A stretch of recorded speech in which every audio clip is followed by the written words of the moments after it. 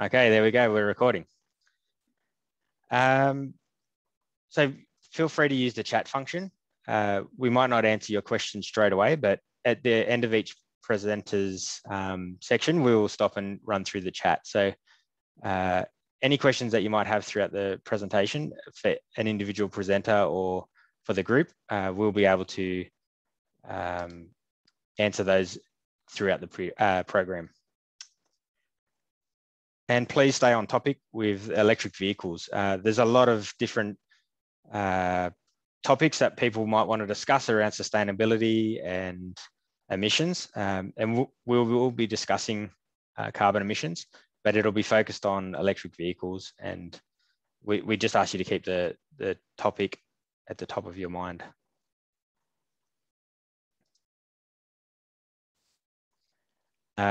I would like to acknowledge the traditional custodians of the lands that am speaking to you from today, the Darug people, and pay my respects to elders past, present, and emerging.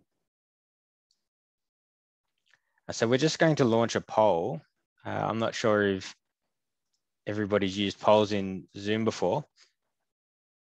So we're going to ask you about your EV status. So if you currently own an EV, or if you want to buy an EV in the next 12 months, you want to buy an EV, but you don't know when, you don't know enough about EVs yet,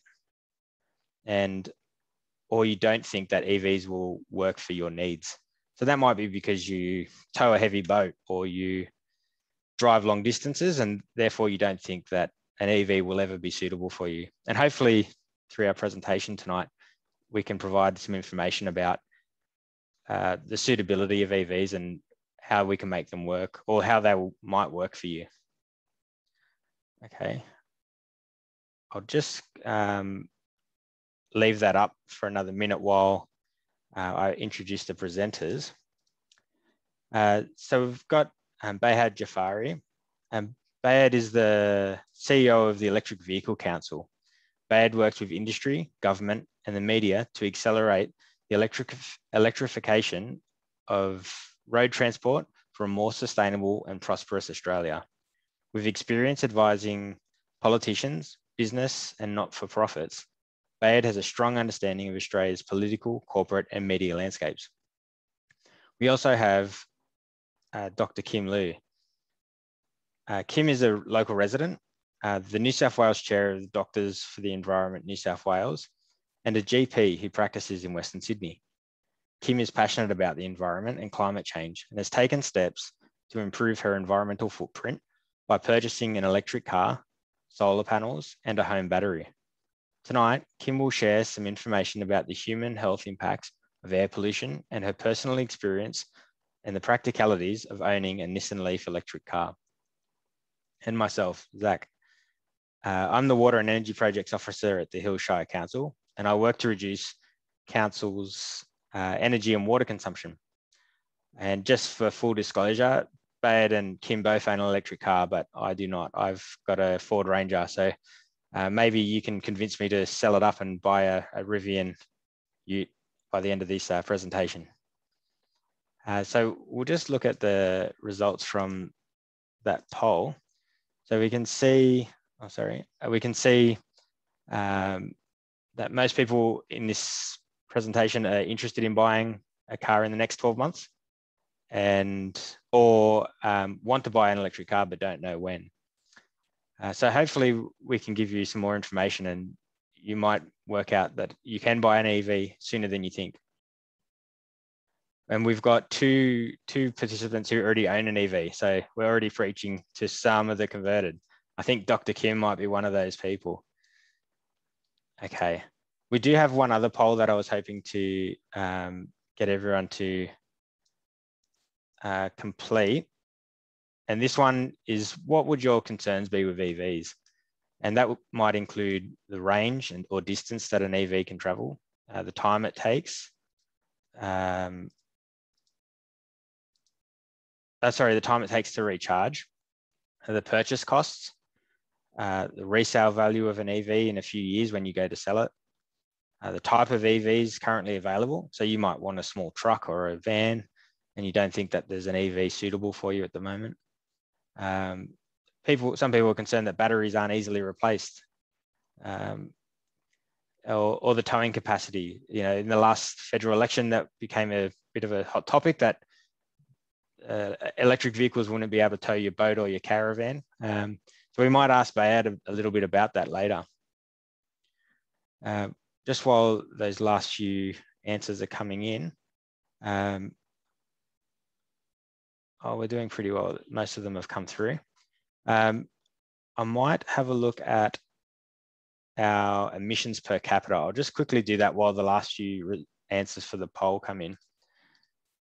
So in the Hills Shire Council, the Hills Shire Council average for the population is 10.37 tonnes per person of CO2e emissions. So CO2e means CO2 equivalent. And so if you emit methane, it's calculated to be equivalent to CO2, so that it can be easily compared across all the different emission groups. And across Greater Sydney, we can see that it's 9.66. Now, these numbers might seem a little bit distant or different to what you're used to. So our national average is closer to 20 per person, but the national average takes in a few different categories that these local emissions don't cover, like mining, air travel, farming. So they contribute to the national average. But when we're just looking at Sydney, you can see the Hills Shire Council residents emit about 7.3% more than the average Sydney person. I'll just go back to that poll while I think we've got most of the answers. So we can see that a lot of people are concerned about the range and distance, the time it takes to recharge, the purchase cost, or the resale value. So it's a pretty even spread amongst those. We don't have too many people concerned with towing. But if you've got any other concerns, you can put them in the chat and we can look at that later. Okay, I'll just push along. So with our community emissions, we can see that about 49% of our emissions come from electricity use. So that's got to do with the national energy market and the sources of energy from, a lot of it's coming from coal, which produces a lot of carbon emissions. We also have about 30% coming from transport. So as the national energy market becomes more green, with wind and solar farms replacing coal-fired power stations, we'll see that our electricity share starts to decline, and we'll see that our transport will decline as electric vehicles become more prominent. So we're going to focus on electric vehicles, obviously. Oh, sorry, that's the graph that I was just talking to. It didn't change slides there. So as you can see, yeah, that's the green is our electricity use and transport is the pink. Now, if we look at the emissions per suburb on the left-hand side, we can see that a lot of our emissions are coming from the southern suburbs, which are the more populated suburbs. So that's Castle Hill, Borkham Hills, West Pennant Hills, Kellyville, Bella Vista. And those suburbs have higher populations, so of course they're going to have higher emissions. But when we factor in population size and break it down per capita, the emissions profile isn't as easy to pinpoint to geographic regions. So you can see these suburbs along here, that's Box Hill and the Gables. And I think there might be a little bit of a data issue there with the rapid increase in population that we've had. So the census data might not quite match what's actually happening. So we can probably ignore these a little bit, but you can see as we move further north, the emissions tend to rise. And that has a little bit to do with distance traveled. Now on the next slide, we can break down which sectors of our industry are producing those emissions. So we can see that residential emissions make up for almost 55% of our community emissions. That's followed by the retail sector at 25%, and then the other non-residential sectors such as commercial, health, industrial, and education. So we're going to focus on the residential emissions and try and break them down a little bit more. So breaking down the residential emissions, we can see that transport makes up 46.5% of our emissions for a household. So this is household emissions now. Of that, we can also see electricity makes up 42.8%. So knowing that, solar panels at home will heavily reduce your household emissions. And Kim will talk about this a little bit later. She has solar panels and a solar battery, so she doesn't rely on the electricity grid very much at all. So that would heavily reduce this pink side. And our transport, a lot of it is coming from petrol and diesel powered cars. So we'll have a look at the transport and break that down a little bit. Now, as you can see here, the green is residential travel by car, and the red is residential travel by car as a passenger. So they're both by car, and combined, they make up 82.4% of our transport emissions. Transitioning to electric vehicles will create a dramatic reduction in the emissions created by travel for our residents. So that'll be a huge transition. And we already know that the state government is transitioning buses to electric vehicles. So there's another big chunk. So you can already see huge chunks reducing our carbon emissions in the future, obviously, not yet. Okay, so now we're going to look at the distance traveled per person. And when we look at this map on the left here, it shows again that the areas with high populations in the south of the hills have higher total travel. When we factor in the population of these suburbs, we can see that the distance traveled by car is higher per population in the northern suburbs, as we would expect, because they live further away from everything. What this also shows us is that the population in the southern parts of the hills, on average, travel between 7,000 and 12,000 kilometres per year. So that's these beige coloured suburbs. And you can see the category that they fit into there. So all of these suburbs on average per person travel less than 12,200 kilometres per year. And the average for the whole Shire is 12,700, which sits between the average in Sydney and the national average. And if we break down the 12,700, that worked out to be about 250 kilometres per week.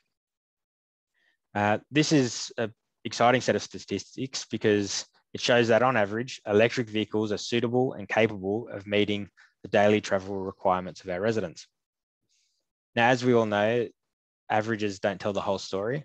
And if you're driving to Brisbane or you're driving to Canberra, that's not going to meet your weekly average of 250 kilometres. And the average person for the whole Shire doesn't necessarily represent how your emissions and your travel will play out. So we're going to talk to Kim and Behyad about how owning an electric vehicle works in reality when you are traveling these sort of distances. And we'll get a bit more information. So what I'll do, I'll ask Dr. Kim to unmute and take over here. Okay. Okay, we can hear you. Yeah. Thanks, okay, Kim. Good. Okay, so now I have been talking about vehicle emissions now, giving lectures to medical students and communities for about 5 years. And a lot of the pollutants we know about and have been years of studies about. Next slide. So it came to fruition when the state government announced their vehicle policy, and our transport minister actually stated that air pollution from motor vehicles have got good studies to show that increases the risk of dementias, cancers, the brains of children, and all the things I've been advocating and talking about regarding emissions from motor vehicles. The air pollution from motor vehicles was spouted by our transport minister. So all these years of advocacy within talking to politicians and people and my community, and there are more doctors than just me talking about it, has meant that our politicians now understand why transitioning our transport sector to electricity, to electrify it, really is so much healthier for us in the community. Next slide. Oh, I should say that's me and my daughter in that photo in a double spread in the daily. So that's the Daily Telegraph. It was a double spreader on a Saturday in a motoring section of the Daily Telegraph, that picture. So this is a photo that it was a year ago. I was driving along Windsor Road and it just looked terrible. There were a few trucks ahead and my daughter took this photo. And this is kind of emblematic of around Windsor Road when it's chockers with traffic. You can actually see the air pollution. And if you wind down the window, you can smell it. Next slide. And, you know, the combustion engine has been around for so long. Since 1901, we had our first combustion engine in Australia. And in 2002, we phased out lead from petrol. And because we know that lead has an impact because it's such a toxin to all systems in the body. And we know at this point in time, Australian cars pollute more than other cars in other comparable countries. And our fuel quality, I saw a table of fuel quality for Australia compared to 100 other countries, and we're sitting around about 80. We have so much sulfur in our fuels. Next slide. So we know this is data from the Climate Council. We know Australia-wide that it's the third largest source of greenhouse gases, and it's risen the most at 60% since 1990. And private cars are half of Australia's emission transports. No greenhouse gas emission standards. There are no greenhouse gas emission standards for cars and heavy vehicles in Australia. And an international scorecard ranked Australia as the worst for transport energy efficiency. Next slide. So what is air pollution? Air pollution is a big soup of particles, and we have some liquid particles called gaseous pollutants, and then we've got the solid particles. And it looks like it's a complicated slide, but there are years of data from almost 40 years from the US regarding all these pollutants. Nitrous dioxide is what we measure, and there have been studies in Australia related to nitrous dioxide from the tailpipes of cars. When you put petrol in your car, and that smell you can smell is the volatile organic compounds, and we know they're toxic. And then there's carbon monoxide and carbon dioxide. And during summer, ozone is what we call a gaseous pollutant that's made by the sunlight in summer changes the nitrous dioxide, which combines with the volatile organic compounds, and you get a toxic sort of gas called ozone. So during hot, bright days in summer, we have another air pollution that actually we know causes even normal lungs to be irritated, and that can exacerbate asthma in kids and actually irritate the lungs of people with chronic airways disease. Now, particulate matter are the solid particles that actually are emitted by cars, and it can be a secondary compound from the sulfur dioxide from cars as well. So what we know about PM 2.5, the particles are so small that we breathe them in and it goes into our bloodstream and into our organs. And so what we know from PM 2.5 is that it can increase the risk of cancer, lung disease, heart disease. It increases the risk of heart attacks and strokes. And the data from Australia and years of data from other countries. Next slide. So this is the most robust study we've done in Australia regarding children and their lung function. So this was started in 2012, and what they did was each major university was chosen to actually work with schools that were 2 kilometres away from an ambient air quality monitor. Now, in New South Wales has the most number of quality ambient air quality monitors. And what that means is when you say ambient air quality, the monitor is away from the point of emission. So that, and we've got about 60 monitors in New South Wales looking at all those pollutants that I showed you in the previous slide. So what they did with these primary school kids was they chose from 7 to 10-year-olds, and the schools were 2 kilometres away from an air quality monitor. So, and they were in reasonably high traffic areas. And what is really, one of the really reliable things is that they had a device to measure the amount of nitrous dioxide, which is the car pollutant they chose. When kids breathed out into this monitor, it could measure the amount of nitrous dioxide they breathed out. And what they also did was they checked the lung function with a peak flow meter. So the kids that were in the study had their nitrous dioxide, the car pollution they were measuring, nitrous dioxide they breathed out, and their lung function. And they found that 2/3 of kids who had a higher nitrous dioxide actually induced wheezing, and kids with asthma were worse. So this is a really robust study because we had we could keep the standard for each school consistent with the air quality monitor, and because the way it was measured was really accurate. So we know that all those cars that are picking up kids and idling at schools is really not good for the airway of children. And that's why there have been trials to actually stop cars idling at schools, because the amount of toxic car pollutants in that area is really irritating for young lungs. Next slide. And this is the Barcelona study. The Spanish have done a whole batch of studies looking at car pollution and children's brains. So they looked at schools that were close to high traffic areas and schools that were away from high traffic areas. And they chose 7 to 10-year-olds again. And the schools were chosen in Barcelona. And they measured the nitrous dioxide and the really small particles, PM2.5. And so these were the things they tested. They tested for working memory, and attention, and working memory is where you can actually do, say, if you're doing maths, you can do long division. So it's the way you actually process your thought processes.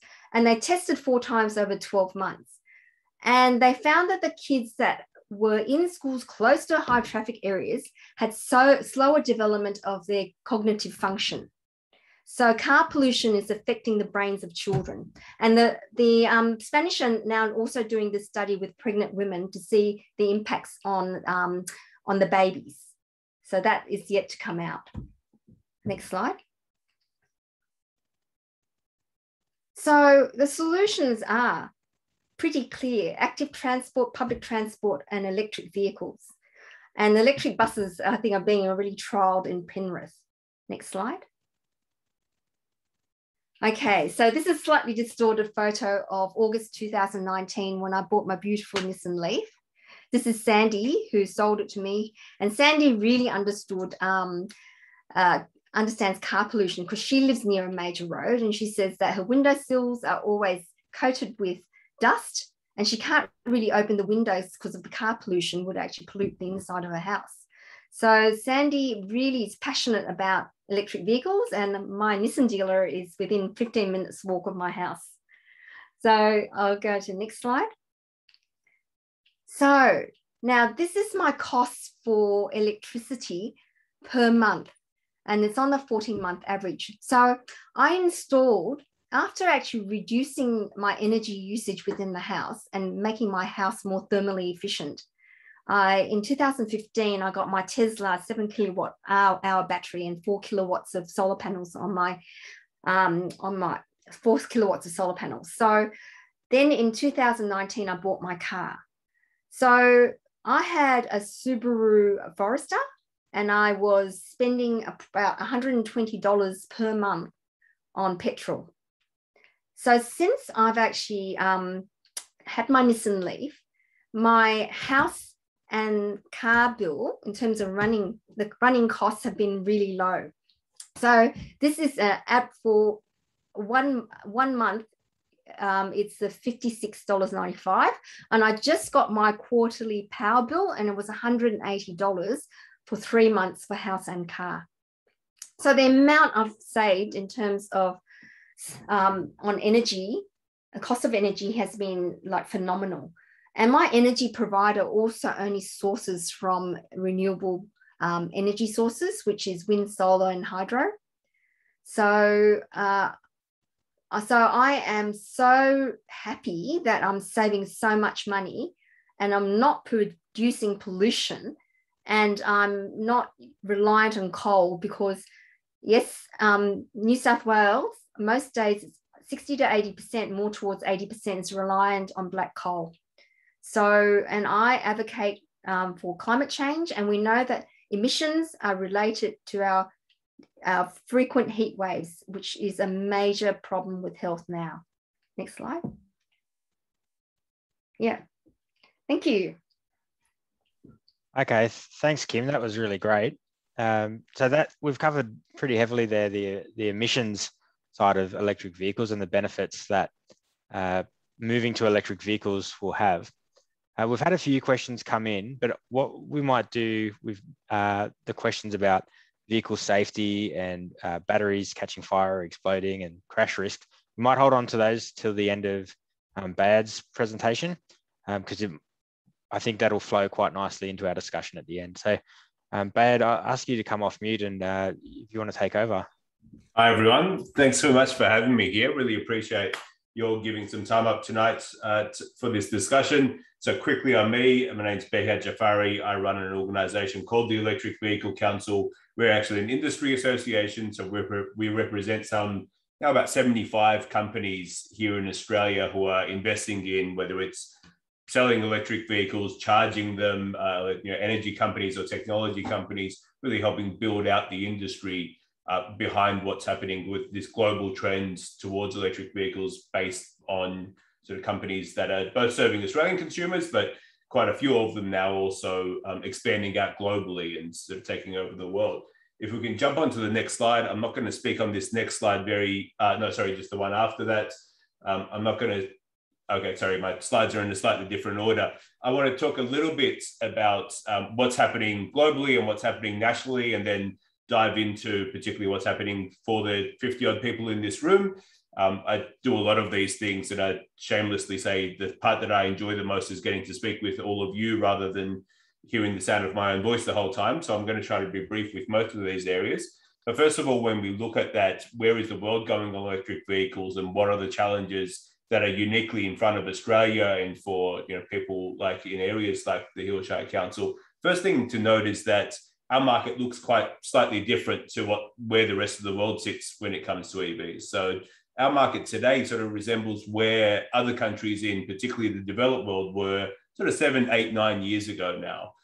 The number of more electric vehicle models and more affordable ones available in those markets, the number of sort of more chargers deployed is certainly higher. And what you can see here is the number of sales that have occurred. That is the market share of all vehicle sales in those countries and how many of them are electric. As you can see, a lot of countries now bumping up to above 10%. In fact, places like EU and the UK have jumped up to about a quarter of all new vehicles that they sell being electric, whereas we started from quite low base over these last 3 years in Australia at below 1%. But the really good news in Australia is we are seeing that starting to skyrocket. So we're seeing each month a doubling of sales from where they were last year, and that growth continuing to accelerate. So we were looking a few months ago at 1.5 times sales from the year before, then a doubling of sales in the year before, and that's continuing to grow. As a result, seeing a lot more investment in things like more public charging stations in the country, more vehicles being brought to the country, making them more accessible for people to buy, and that creating a sort of nice virtuous cycle in there being more electric vehicles available, more people are buying them, more keep coming here, and that continues to grow. If we can jump onto the next slide, please. So as I mentioned, for quite a few years, Australia was looking reasonably stagnant around 2,000 electric vehicle sales, electric vehicles being sold every year. That did jump up to just above 6,000. What you're seeing on the very far right graph there is the first 6 months of 2021, we sold more electric vehicles than we did in all of 2020 or all of 2019. And now looking well on track to reach almost 20,000 EVs sold in this year. And then the projections for the coming years looking far higher again. So while it took us a bit longer to get off the mark, things are looking quite bright for Australia now. Next slide, please.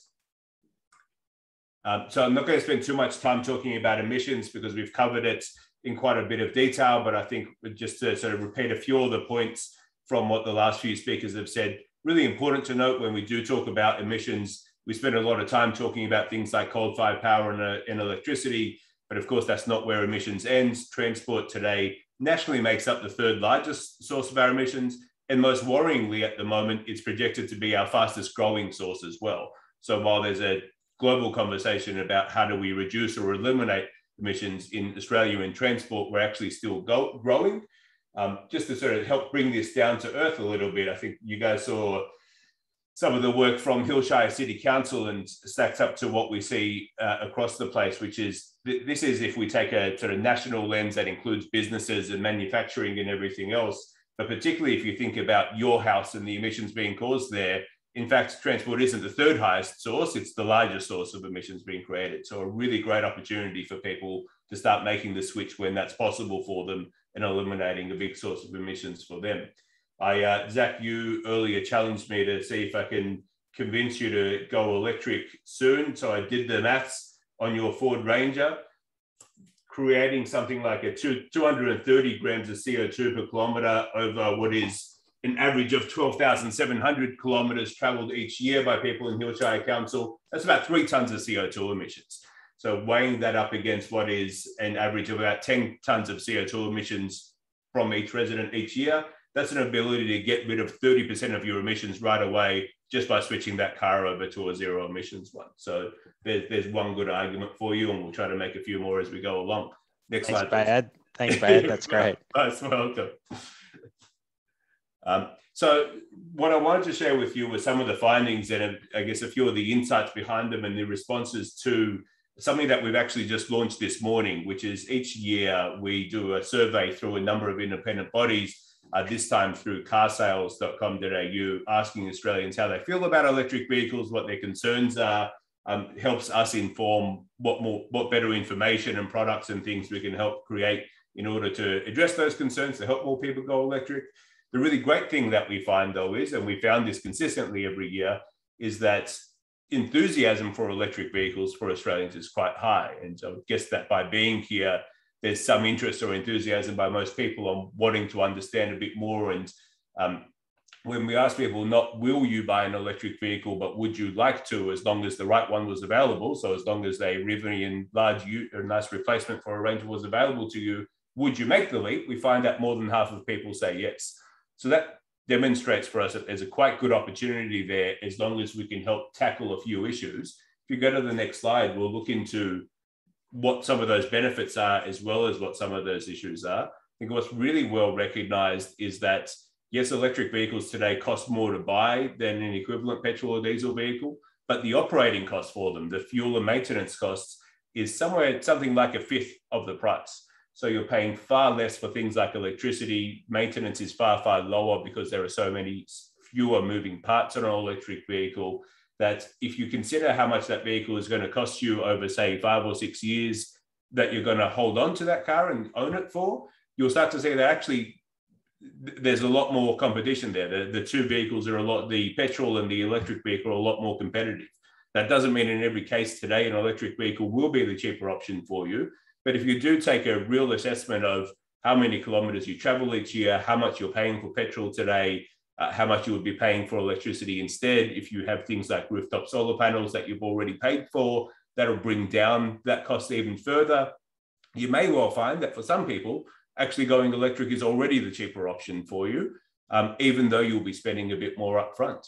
Of course, a whole range of other considerations like being able to reduce your environmental footprint, things like added safety features that are somewhat inherent in the design of an electric vehicle. I know there are a few questions, so I might leave that for things like the questions.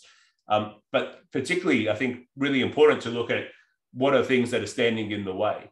And there's the range of, and here's where we find those bottom three. Range there is about the number of different electric vehicles to help choose from. So again, really useful there to understand, well, what type of different models and what type of different options are people interested in, and what is it that they are looking for. We'd love to be in a situation where we can provide an electric vehicle that is, every hundreds of different types of electric vehicles that meets all different needs, and that day is certainly going to come at some point in the not too distant future. But as we're getting there, what are those top preferences? What can we do to help more people bridge that gap and decide to go electric? Access to charging infrastructure is a particularly interesting one for us, because this is one that we find that the more time we can spend with consumers to understand how they'll be using an electric vehicle, how charging is somewhat different to refueling, in that you're not going to a place, standing beside your car, refueling, driving on. And then particularly where charging is already available, places like at your home, at your shops, the amount of places that do have public charging infrastructure, we find that a lot of that concern actually does start to disappear. Doesn't disappear entirely, but there does appear to be an outsized concern about the sort of sentiment around charging electric vehicles to the realities once people spend more time really digging into it. So something I'm quite keen to get into a bit in our conversation. We'll move on to the next slide, please. So actually, I'll skip this one if we keep moving on. I'm running a bit short on time. Another really important question, particularly given how much we've spoken about emissions, we do find that while things like the price, power, the performance of electric vehicles are seen to be very important, we find overwhelmingly, and as I say, we've been asking this question for 5 years now. Each year, what we find is that people say that their ability to reduce their environmental footprint and reduce emissions is the top reason why they are interested in thinking about electric vehicles in the first case, and why they are supportive of them and want to see more of them on our roads. And that environmental consideration and the whole list of considerations about issues going on in their lives is also a very high one. It's something that they would like to see more effort taken to be addressed, both by themselves in their households, but particularly also through the businesses that they buy from, and particularly from their governments as well. We keep moving on. And so again, what we find is when, of course, the electric vehicle is as clean as the power that you use to charge it from. So there's this whole national conversation going on about the sources of our electricity. But then again, what we find is one of those great benefits there is the electric vehicle today gives you the opportunity to be at zero emissions right now. So there's one way that you can charge an electric vehicle, which is just from the power that comes out of the grid and sort of waiting for the grid to continue decarbonizing. The benefit that we see today is that there's already a quite significant benefit. An electric vehicle compared to a petrol or diesel one is about 30 to 40% cleaner powered just off of our grid today than an equivalent internal combustion engine or a petrol or diesel vehicle. But the neat thing is that every year that you keep driving that vehicle, the grid continues getting cleaner and that same car continues getting cleaner. But you also have the opportunity to leapfrog all of those things and charge your car from renewable sources, whether you have rooftop solar panels and you can charge from them, or if you choose to just buy green energy from an electricity retailer, you don't have to worry about all of those things. You don't have to wait for sort of national system and for federal politics and for all of those type of things, because you can make that switch right away and choose just to eliminate rather than just reduce your emissions. Let's keep moving on. I actually might not speak too much more about these next few points, if that's okay, but particularly looking at what it is that we can do here in Australia to help catch up with a few of those other markets. We've provided some information there about how particularly other governments around the world provide things like rebates to encourage people to buy electric vehicles. Really exciting time for us here in New South Wales. We're the sort of first, and we've got the best of these programs in Australia so far, where if you buy an electric vehicle priced under $78,000 today, you will not need to pay stamp duty on that vehicle. And if you buy an electric vehicle priced under $69,000, you'll also get a $3,000 government rebate. The combination of those two are creating something like a $5,500 price reduction on the price of buying a new electric vehicle today. And while the stamp duty elimination is going to stick around forever, you'll be hearing a lot about it. That $3,000 rebate applies to the first 25,000 vehicles sold. So there's also a message of urgency there of the ability to get in and be able to buy an electric vehicle cheaper today than you'll be able to in a year or so from now when those 25,000 allocations all run out. Look, I'm going to leave my slides there if that's okay. And you mentioned that you promised that there was a lot of questions. So I'm really keen to get into a bit of a discussion with everyone. Thanks a lot.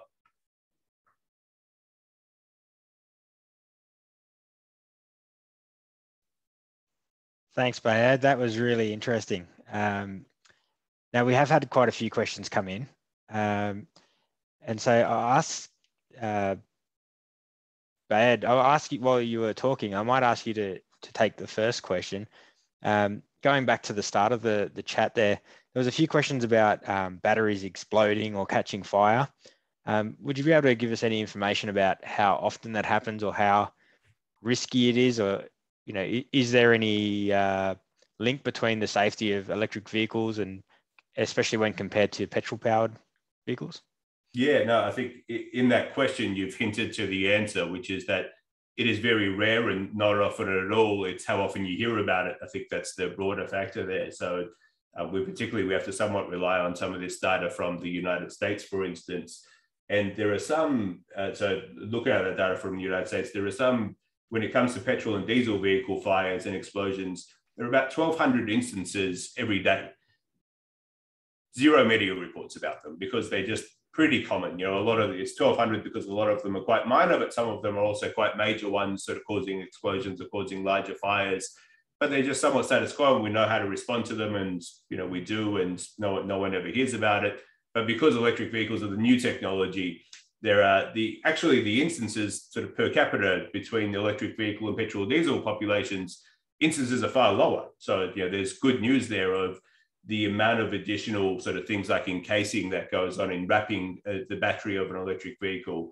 There's what I was talking about a bit in my presentation before of there are some natural design elements in how you build an electric vehicle and how you add a battery for an electric vehicle into a car that are actually safer than the way that we, and out of necessity, are safer than the way that we build and drive internal combustion or petrol and diesel vehicles. It is really just because it's new, media is a bit more fascinated by it. And so you're going to hear a lot more about each one or two instances of things like battery fires or battery explosions. Yeah, great, thanks. And maybe Kim will be able to answer this one, but either of you, if you want to weigh in, there was a question about vehicle to grid and using your vehicle as a home battery to better utilize your solar panels. I believe that some of this technology is already built into a few of the new vehicles that are being released. But if either of you are happy to expand on that. So the most current Nissan Leaf can do that. So I have got the second generation. So mine's from 2019, but the latest Leaf that they're selling has that capacity to actually charge the house as well. So you need the hardware for it. I haven't explored it because I'm hoping to keep my Leaf for a long time before, but I would love the new Leaf, but it'd be like a waste of money to buy a new Leaf just to be able to charge my house when I have adequate charge now. So yeah. So Behyad, are you able to add anything there about the cost or the infrastructure that you'd have to install in your house to turn your car into a mobile battery?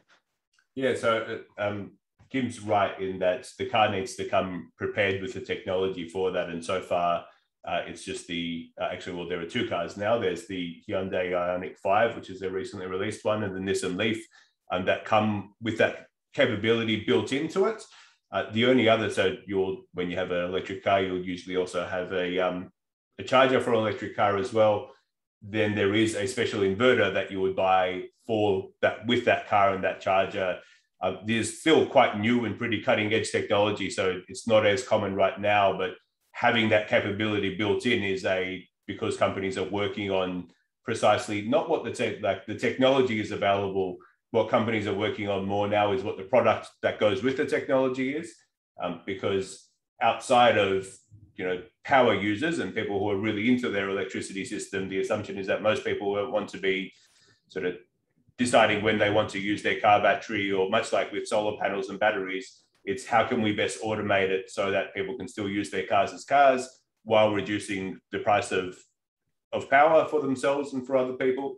And really, it's a really great and fascinating aims around here of potentially, because of the sort of net cost of trading energy, so selling energy from your battery when energy is very expensive and then charging it when it's very cheap, we will potentially make charging an electric vehicle free. So getting the ultimate cost savings, which is nothing, which is lovely, or even put money back in people's pockets for charging their electric vehicle, as long as they do it the right way. Okay, that's great. And now both of you own electric vehicles. Can you tell me a little bit about how often you have to use public chargers and how often you charge at home? Behyad, you mentioned about changing the mindset about how we refuel a vehicle. Yeah. Do you find that you just plug it in each night and charge it at home, or do you find that you're more often going to a public charger? I can say, so look, people often ask questions about, how many public chargers are there, how fast do public chargers charge, and all the rest.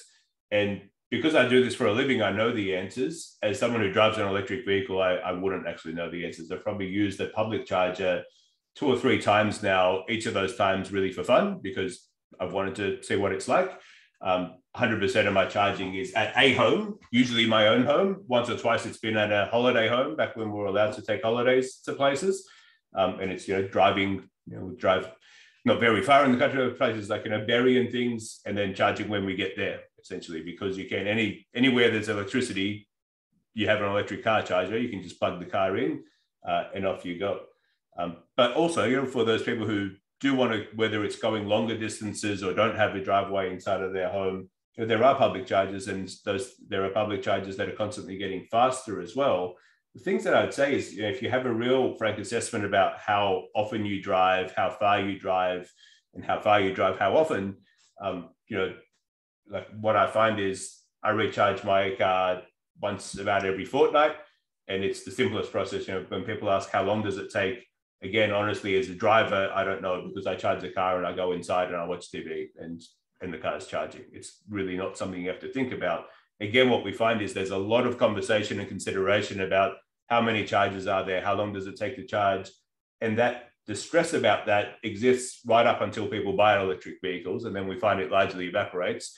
People think, actually, I'm really just worried about this a lot more than the reality is necessary, because what we do find about particularly private vehicles, sort of vehicles that the average household will own, it actually sits there doing nothing about 96% of the time. And that's even if you drive to commute to work every day. Between the time that you're, it's sitting at home or sitting at a car park or sitting at your workplace, 96% of the time the car's doing nothing. The car's just sitting there, and that's time that it can be charging. Yeah, great. And Kim, you've mentioned to me previously that you've driven to Canberra and had to charge along the way. Can you tell us a little bit about that experience? So normally I charge at home once a week. When it's a sunny day, I just plug the car in all day and it charges. And so with Canberra, I maximize my charge. And there are 2 charging stations. There's one in Mittagong, run by the NRMA. And I charge there, even though my battery is not it kind of gets to about 40%. Now I charge Mittagong. Now I drive from Mittagong to Canberra. Now there is a charging station, because for a while now, when you buy a Tesla, the charging stations come with it. So there were a bank of chargers for Teslas, but not the Nissan Leaf, because you have different plugs for different cars. And I have a CHAdeMO plug, and then they built a bank of charging stations in Goulburn. So now when I go to Canberra, I go to Canberra lobbying politicians about EVs, air pollution, and climate change. I charge in Goulburn, and then I drive to Canberra. And so by the time I reach to Canberra, I still have about 40% charge from Goulburn. So I don't actually then because I stay at the same place all the time, I just plug into a normal power point at the place I stay. And while I'm there, they just let me plug into a normal power point. So I've been with my Leaf, I've been to Canberra about maybe 8 times, and it has been no problems. I just have to organize it so that I have like 40 minutes to charge in Goulburn, which adds 40 minutes to the time. But apart from that, it's actually not been a bother. Okay, so a lot of people probably would stop for a coffee or stop for something to eat anyway, so it's probably not too big of an impact. Yeah, some like both charging stations, and one's next to a workers club and the other one's next to a cafe. So it actually takes, like, you just have to plan your journey so that it will take 40 minutes longer. But, it's no biggie. And there are more and more charging stations coming up. And there's a few apps now, one's PlugShare, and you can actually see the number of charges there are. And because you can plug, like my car just plugs into a normal power point, you just have to remember to carry your cables with you when you actually travel, but it's not a problem at all. And I've got friends who've driven around Australia with their electric car. Yeah. And either of you can answer this one. What do you find? Does an electric car fit pretty well into a normal lifestyle? Like Kim made a few references there about having to plan your trip differently. Other than a long trip, is there any other inconveniences or is there any other benefits that we might not have spoke about? The servicing, it's like barely any money. You only need, like, my last service is it's once a year. It was $130 for that once a year service. And what do they do in an electric vehicle service? Oh, actually, I should ask them, shouldn't I?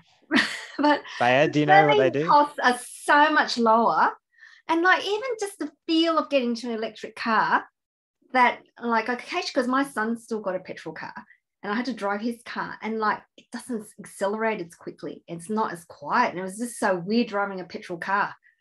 So, but because once you actually get in an electric car, you realize that it has amazing acceleration. And my daughter told me to slow down the other day. And it's just so smooth. And like when you drive, it's just the feel of the car, just sitting in the car, it feels like such a much smoother journey. So I reckon if anyone gets into an electric car and you have a drive around, you'd be a convert, because it's just such a much more pleasurable drive than driving a petrol car. All right. Well, we might do a quick fire question and answer now. We've sort of running out of time. I'm happy to go a few minutes over, but I don't want to hold everybody up. Behyad, could you tell us a little bit about road user taxes in the shortest period of time, about regos and other forms of taxing of vehicles? Then how is that going to work in the future? Yeah, so New South Wales has come up with a really great approach to this, which is to say that they will introduce a road user charge for electric vehicles of 2.5 cents for every kilometre that you drive, but they'll only introduce that once electric vehicles make up 30% of new vehicle sales, or 2027, whichever comes first. And in order to help get that, get to that 30% by that 2027, they also have this whole range of things like rebates and other things. Really importantly, though, one thing that they're doing is they're taking away stamp duty, so that stamp duty, electric vehicles will never have to pay stamp duty again. Instead, they'll replace that with that road user charge. And it gets really valuable, because the problem that we have, whether electric vehicles or not, is that people, and particularly when people on lower incomes, hold on to their cars, and we end up getting much older cars which are less efficient. They require a lot more petrol, they're more expensive to run, and they're generally less safe as well, because they've had more wear and tear, they've got all the technology in them. And it becomes then that barrier of, if you want to trade up to another car, you also have to pay a few $1,000s in stamp duty. They're saying, well, we can stop that from being the case. We can make it slightly easier for people to be able to trade up, get a newer vehicle, a safer one, a more efficient one, by getting rid of that point, and instead we'll make it a cents per kilometre charge. So again, a really good way that can work. Particularly, I guess, in that delaying it and incentives. It's why we find there are electric vehicle incentives right around the world. What it's essentially doing is recognizing that driving a petrol or diesel vehicle today creates pollution, and there's a cost to that. Right now taxpayers foot the bill for all the impacts of that pollution. And so one thing that you can do is to add more charges, right? You sort of the research shows that the tax on petrol would need to be more like $1 or $1.10 per litre to reflect that. Now, no politician's going to want to introduce a $1.10 tax on every litre of petrol. So instead they say, well, why don't we instead encourage you to do the other thing, which is to buy an electric vehicle, rather than to keep sort of accumulating these costs. Okay, great. And as far as price parity with vehicles, is there such thing as price parity? Will we see the Rivian cost the same as a Ford Ranger one day? Is that something that's going to happen, or will the upfront cost always be higher, but the running cost make up for it? Yeah, no. So today, the fact that there's a higher upfront cost is entirely down to the battery, right? And the battery today makes up about 50% of the cost of an electric vehicle. And the batteries are already gotten something like 83% cheaper over the last, 9 odd years now. And as it continues to get cheaper, this is why so many people are excited for electric vehicles and are preparing for the boom. Throughout this decade, particularly in the middle of this decade, it's expected that they become about the same price. Cars will always have different prices based on whatever trim or anything that you want, but that on average, they'll be about the same price. But then electric vehicles will keep falling as well. So we'll also enter into a period where, maybe by next decade, where electric vehicles are cheaper to buy as well as being cheaper to run than internal combustion engine ones. Okay, great. There was another question about cyber safety and I guess the security of these smart cars. Do you have anything to add about that, or is it similar to all computers where we just need to remain vigilant and try and stay one step ahead of the curve? I'd say it's similar to all cars. So along with electrification, the other thing happening to cars is they're becoming more connected, so they can speak to each other, speak to the traffic lights, speak to GPS systems or wherever else it may be. And I'd say much more than there's an appreciation by car companies that they're not an iPhone. An iPhone's pretty expensive, $1,000 or whatever. And there is a certain amount of expectations for things like safety and things that you have for a $1,000 iPhone. If you're paying $40,000, $50,000 for a car, your expectations are far, far higher. And the repercussions of the wrong thing happening are also far, far higher. So there's actually the amount of investment and work going on to make, whether it's from cybersecurity or sort of other systems, improve safety, is actually having a better benefit to the rest of the computer world, to like laptops and smartphones and things as well, because you've got these multi-billion-dollar companies going in and saying, this is non-negotiable for us. If someone hacks into a car, they could cause real mayhem. It's not like, stealing the phone numbers from your mobile phone. It's a really big deal. So we actually have to fix it. It's not something that we're leaving up to chance. Okay. Another question has come in. I think we've probably covered the need for local fast chargers. And it sounds like there's a lot of them rolling out through some of the other petrol stations are starting to install them. So that probably gives a good indication of what they think is going to happen with the market. I'll just see if there's one more that I saw. About charging plugs. There's a few different around. Can you give us a bit of a rundown on that, and why is there a few different ones? Yeah, so this is something that the industry has largely solved here. There's two around, and it means that if you're charging at home, you can use any home charger, and that's fine. And if you're charging out, what we call DC fast charging, these are the type of chargers that look a bit more like a petrol bowser. They're sort of big monolithic things. They'll usually have two plugs attached to them, so much like being able to pick up the petrol or the diesel nozzle and putting that into your vehicle. There was a bit of a hangover where there were more plug types than that before. And that was just uncertainty about Australia of everyone recognized that, yes, we should standardize. The question is, which standard are we going to use? Because nobody had gotten around to coordinating that. That sort of continued to be a problem, which is why we got together as an industry and just made the decision, essentially. Okay. Yeah, great. Do you have anything else you'd like to cover there, Behyad or Kim? Okay.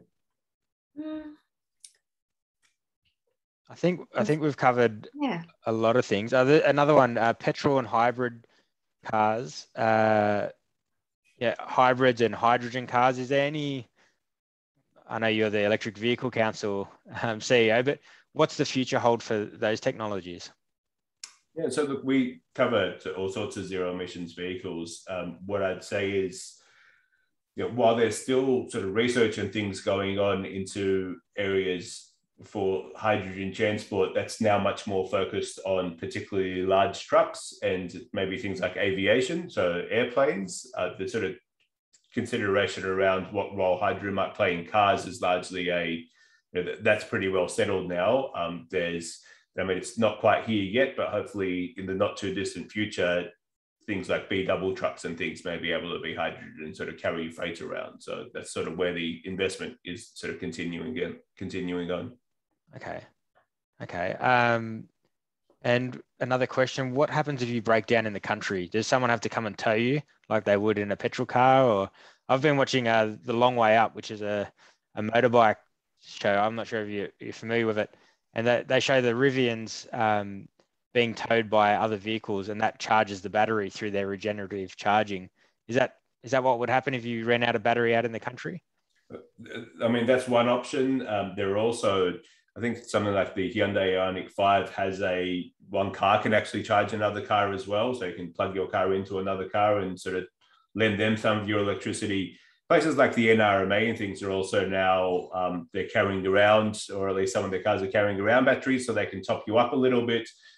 That's generally though, if you're, within range of something and you need a little bit further to go. If you're hundreds of kilometers away from absolutely anything, then you jump in a tow truck. That's right. Okay. All right. Look, I think we've covered everything. What I'll do, I'll just bring up our last poll. And that will be, it's the same as the first poll. And we would just want to see whether people have changed their mind on the EVs and how soon you'll buy another one. I'll just roll through and just make sure we haven't missed anybody's questions. It sounds like we're on the path to getting a wider range of vehicles coming in.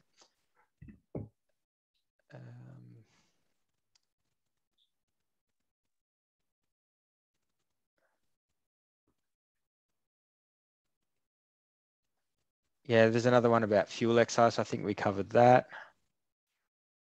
And one more thing to add on fuel excise, I suppose, is that petrol and diesel powered cars aren't charged for their environmental impacts.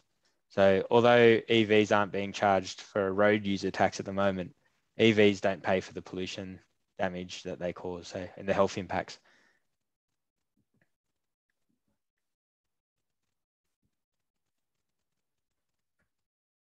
Okay, I think we'll end that poll. We've got a fair few answers there. Sorry, everyone, that we've run over a little bit of time. There's a lot of good information coming from Behyad and Kim, so I wanted to keep going.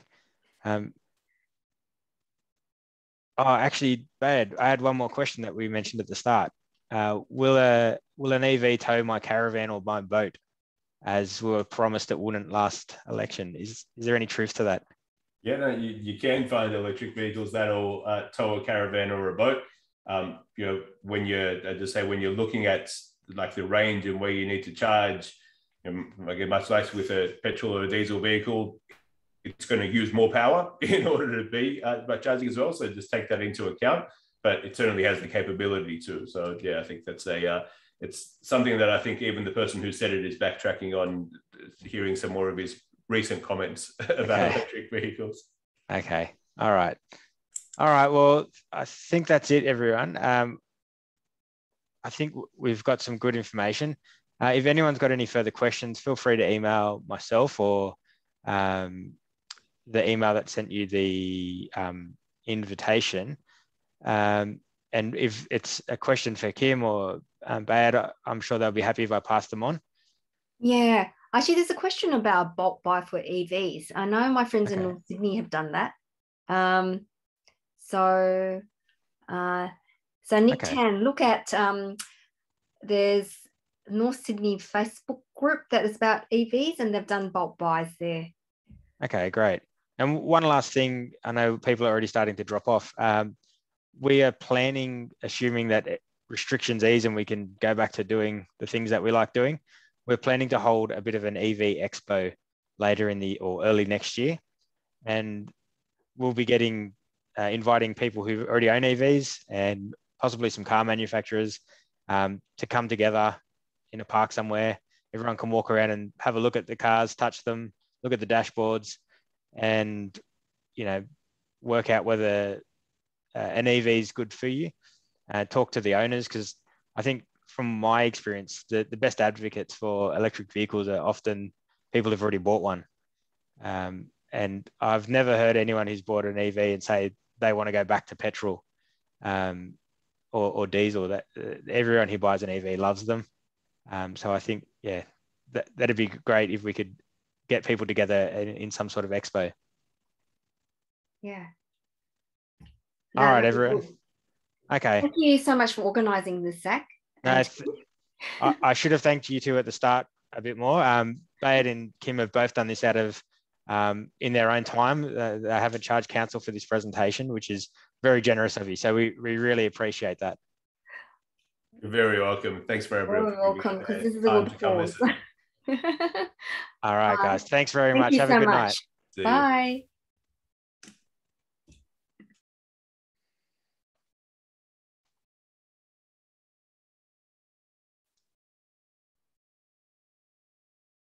Hey, Zach.